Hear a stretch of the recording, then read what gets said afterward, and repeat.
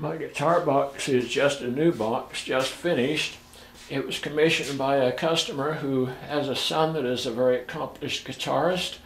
I made the box out of zebra wood and oak, as you can see zebra wood to the front and back and oak in the center.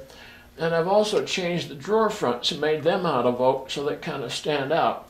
The drawer in the center, I've made the center front of it out of walnut so that it represents the hole in the center of the guitar. In addition to the regular drawers, I've also put in my trademark hidden drawer. I put that in wherever there's possible room.